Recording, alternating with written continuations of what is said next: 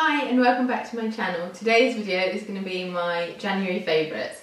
So I'm just going to get stuck right in. I've only got a few things to talk about. So first up is this. It's a thing of beauty. It's the Hourglass Surreal Lighting Edit Ambient. That's what it says on the back. But it is an absolute thing of beauty. I just love this thing. I was lucky enough to get it for Christmas. It has this gorgeous like marble packaging. And look at that. Isn't that just the most beautiful thing you've ever seen? So it's got a few different powders in here. It's got like a couple of blushes, a kind of bronzy blusher hybrid, a couple of kind of highlighting powders, and I've just been using this palette non-stop since I got it. Well, every day that I've been wearing makeup pretty much, which hasn't been every day because obviously I've been at home with baby. But yeah, absolutely loving this. I'm wearing them at the moment. I'm wearing this kind of bronzy shade as a bronzer, this highlighty gold one as a highlighter, and then the bright one as a blusher, but I did mix in a tiny bit of the kind of peachier one as well. And I really love it. I know this was limited edition, but I think you can still get it. It keeps going kind of sold out and back in stock. So as always, I'll put a link to all the products in the description box below. That was actually my only makeup favourite this month. As I said, I haven't been wearing makeup a huge amount because of baby. Onto skincare, I've been loving this Blue Moon Cleansing Balm by Sunday Riley. It is really good. Oh, I've still got this little cap thing on. This is what it looks like. It's blue, as the name would suggest. So this is the kind of cleanser that you just massage into dry skin. It breaks down all of your makeup, and then you either rinse it off or take it off with a flannel. I tend to take it off with a flannel. And the reason I've been loving this one in particular over other balm cleansers is because my skin's been really sensitive. And I've had a bit of an eczema breakout, which I tend to get every winter, which is really annoying, and I think it's been made worse this year by like living in a colder climate, and my hormones are all over the place still from having just had a baby.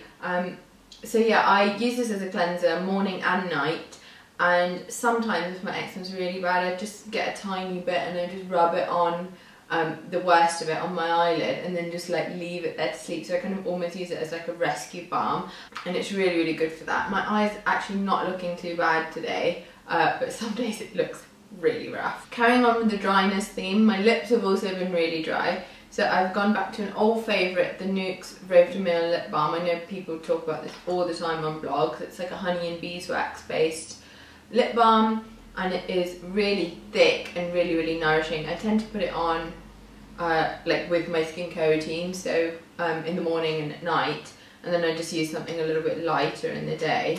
Although there's no reason why you couldn't use this all day, and it's really like been rescuing my lips and getting them back to normal a bit, so that's fantastic. And my next product is also linked to this eye eczema drama, whatever you want to call it. It's the Aurelia Illuminate and Smooth Puff Reduction Eye Cream. I really love this. It comes in this jar, and you have to take the lid off and like poke your finger in to get the product out. So that's not ideal. That's the one thing that I find really annoying and I kind of don't like about this eye cream. It just doesn't seem very hygienic. Eye creams tend to last me a long time. I tend to have a few on the go at a time, so just not great. And another annoying thing about it is it comes in a duo. So it comes with this, which I'm guessing is supposed to be for night, and then another one which is for day, and that's like a roll-on. So if you wanted to just buy one on its own, you can't, you have to buy them together. The eye one is really nice. The roller ball is really cold, and you just kind of roll it around and it really like wakes you up and freshens your eyes.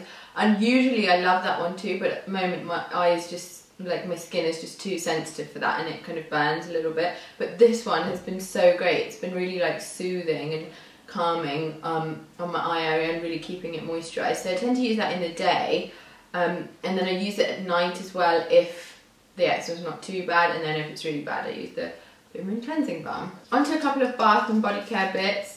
This is my rather sorry looking bubble bath from Lush. It is called the Magic Wand, and it was a limited edition one for Christmas, I think. As you can see, I have used it a few times already. I thought you'd just get like one, maybe two uses out of these, but they really kind of last. Sorry, that's my baby in the background.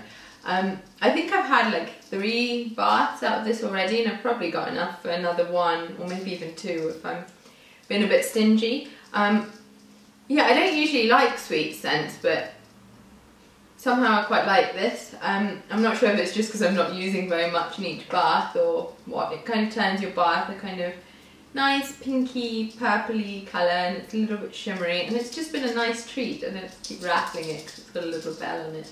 But yeah, it's a shame you can't get that one, but I've got this like newfound love for Lush recently. I've just kind of rediscovered it. I hadn't really used much from them since my teens, and then in the last couple of months I've just been bath bomb crazy. So I think I'm going to have to buy some more stuff from them. Okay, last product now is the Mamma Mia Goodbye Stretch Mark Minimizer. This is really good. Now, as I have said many times in this video already, I recently had a baby, and I used like a stretch mark prevention oil, but stupidly I only used it on the front of my belly for most of my pregnancy. So although I do have a couple of stretch marks on the front, they're really not that bad. They're like quite light, I guess. But on the sides of my tummy, where I didn't apply any of that oil, I did get quite a few, which is really annoying. So I bought this, and I've been using it for a while now, and I have to say it's absolutely incredible. A couple of annoying things about it. 1, it's really expensive. 2, you get through it really quickly. And 3, you have to apply it 3 times a day, which is really annoying. So, but you know, if you want it to work, you just have to do it. So I've got into the habit of putting it on like just after I brush my teeth, morning and night, and then I put it on in the afternoon, like after I've had some lunch. Those are like my ways of remembering. So I started using this about halfway through my 3rd trimester, and my baby is now 9 weeks old. So I have been using it for quite a while. Get my words out. And I have gone through quite a few bottles. So if it's something that you want to use, you have to be willing to kind of make the investment to use multiple bottles of it, and it is expensive.